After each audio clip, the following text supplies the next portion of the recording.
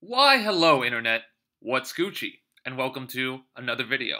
Today I wanted to make a video about stepping into the Ruby side of the world and what is the Rakefile.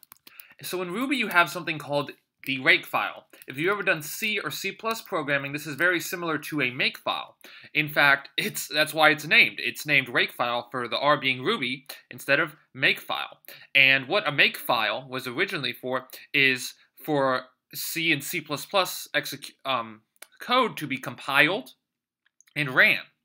And so that is what the Rakefiles allows you to do. It allows you to write Ruby code, Ruby code to write simple tasks and things that you may need to execute, such as removing files or doing easy repetitive tasks that you may need to do a lot.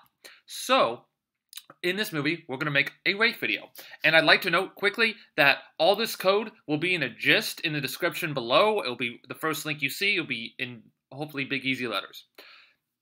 So don't worry about, following along. So the first thing to develop our task is we need to give each task a description.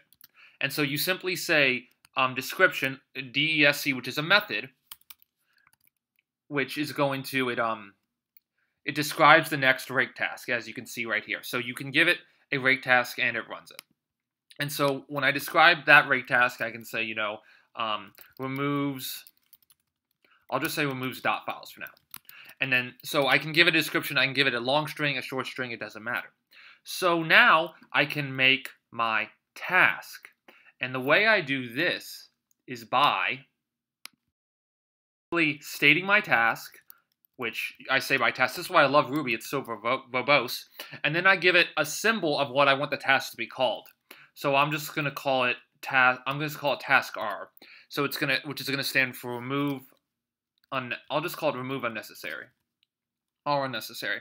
And then I'm gonna give it a block. And now, so in this block, I'm gonna define what my task does. And so what I'm gonna do here is I'm gonna write some commands, some terminal commands that remove .files from me. And so I'm going to call rm dot rf, and then I'm going to do / .files.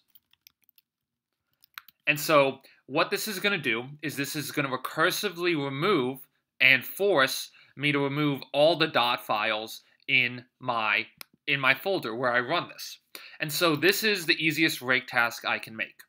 And so now you'll see that if I go to my rake tasks and I type in rake t, and what this does is it gives me all the commands, and that's because I have this down here. Let me get rid of that.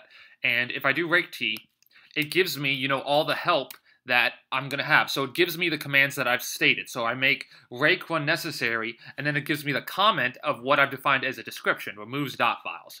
And then boom. And then I can run rake run necessary. This is a pretty interesting name. It's like what Scooby-Doo would say. So then so now it's giving me that it doesn't know how to remove these things. What the heck? I had a stupid error. I was just spelling unnecessary wrong because I spelled it like a nincompoop, and I forgot where to put the A. But as you can see now that I can correct it, but let me just call it run or remove. So now I can run rake remove, and simply that will work. And something else I forgot to remind in Ruby is that I use backticks here. And what these backticks do is when I put anything in backticks, it executes it as a terminal command. So remove rf .files, that's a Linux command to remove all the .files in your directory recursively throughout all your inner directories. And so putting that within backticks will do this for you. And that's another thing with Ruby, is you can just include terminal commands whenever you want. And backticks are not single quotes. Backticks are usually to the left of the one key on your keyboard. I just want to make that crystal clear. Well guys, I hope you enjoyed this video. It's pretty easy to make race tasks, and I hope you can use them in your upcoming programming project. Have the best day of your lives. Hi again everyone, thanks for watching. I appreciate you guys for liking, subscribing, and commenting on this video. If you want to watch more videos of the same category, you can click over here. And if you want to watch any new videos and learn something new, you can click over here. Have the best day of your life.